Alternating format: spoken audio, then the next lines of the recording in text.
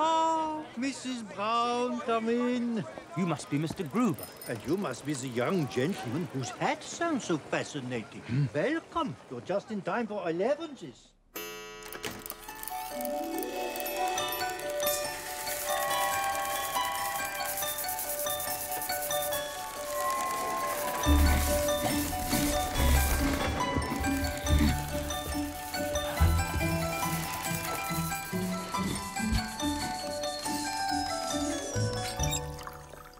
Morning it arrives at 11 o'clock, bringing salvation.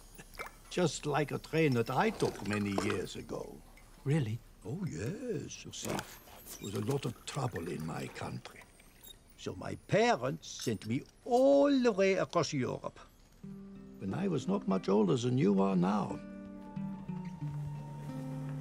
Was it hard to find a home? I had a great aunt who took me in. But I soon learned a home is more than a roof over your head.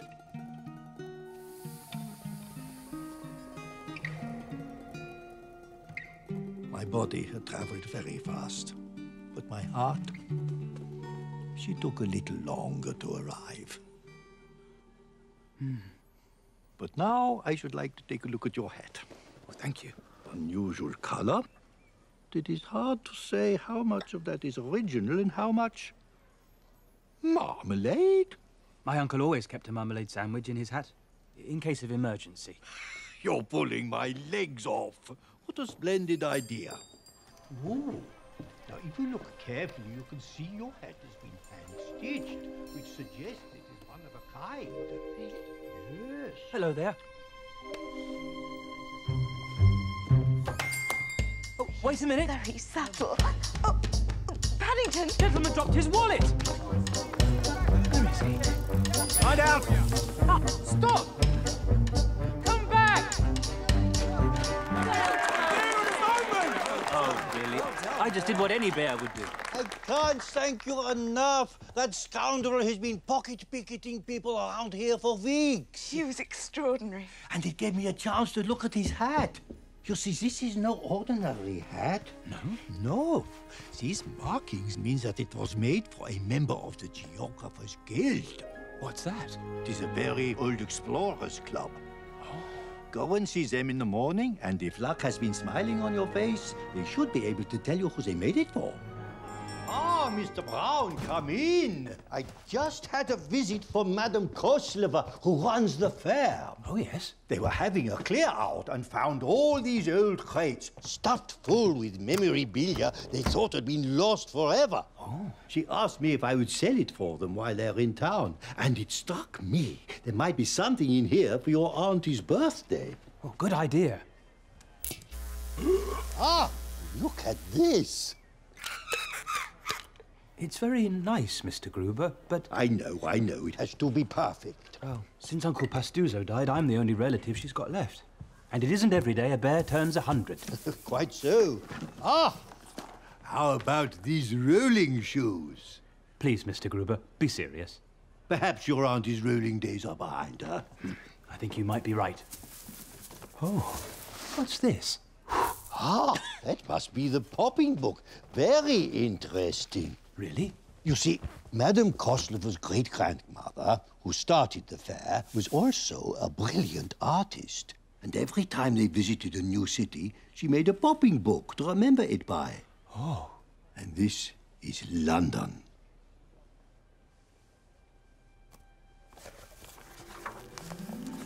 Oh, Mr. Gruber, it's wonderful. Aunt Lucy always dreamed of coming to London and never had the chance. But if she saw this, it would be like she were finally here.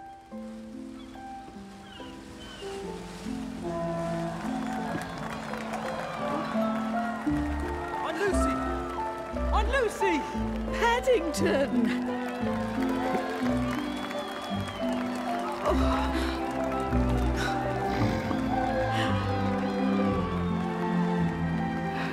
Come with me, Aunt Lucy. Oh, yes, please. I want to see everything. Well, what do you think? It's wonderful. All aboard! 1.5 bears, please. Mind your step, madam. What a polite young man. What a polite young pigeon.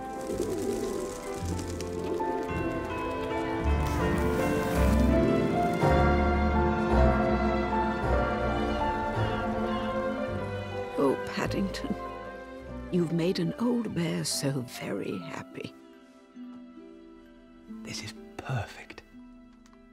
Oh, Ah? we have a snag. Do we? You see, this popping book is the only one of its kind, and they want rather a lot of money for it. Oh, well, Mrs. Bird found this coin in my ear at breakfast. Perhaps there's more. Oh, it would take more than an earful, Mr. Brown.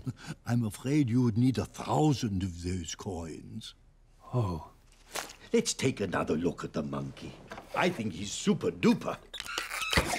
Oh, I can fix that. That's very kind, Mr. Gruber, but Aunt Lucy did so much for me when I was a cub, and this could be my way of saying thank you. I'm going to get a job and buy that book. Court will rise! Deep breath, Paddington. Remember what Mr. Brown said. You're young, you've done nothing wrong, you'll be fine. So long as you get a fair-minded judge. Order, order. Oh, dear. You'll now hear the case of the Crown versus Paddington. Brown. Oh, yes, he loved the book. His heart was set on top of it. So you discussed how expensive it was? Yes, but he was earning the money. I refuse to believe that young Mr. Brown would ever burglarize my shop. Exactly. Paw prints were found here, here, and here. And a substance later identified as Marmalade was found here. And is this the same Marmalade?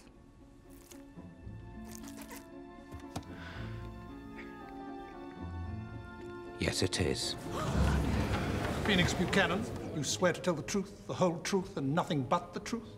May my entrails be plucked forth and wound about my neck, should I deceive. I do. Prison is no laughing matter, and I should know. I spent 3 years in Les Miserables. Mr. Buchanan, you live on the same street as the defendant. I do. And you were an eyewitness to the events that night. Indeed, I was. I was up late when I became aware of a hullabaloo in the street below. I went to my awards room, which is a large room overlooking the newspaper kiosk, and I saw young Paddington riding a rather disreputable-looking hound. Mary Brown drew this based on the bear's description of the man he claims he was chasing. Did you see him on the street that night? Oh, handsome devil, isn't he? Hmm? Dazzling eyes. Yes, but did you see him? Your answer will tell us whether the bear is guilty. Did you see this man? Alas, I did not. But perhaps he'd already vanished. I beg you, have mercy on him. He is but a cub! Somebody's got to recognize him sooner or later. You're right, Mr. Gruber.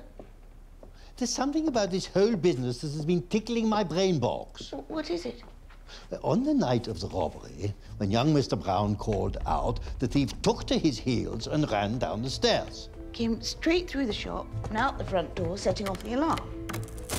Ah, but that's the thing. He didn't go straight through the shop. No? He came all the way over here to get the popping book.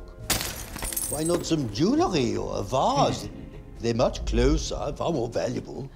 He can't know much about antiques. Unless he knows something about that book that we don't.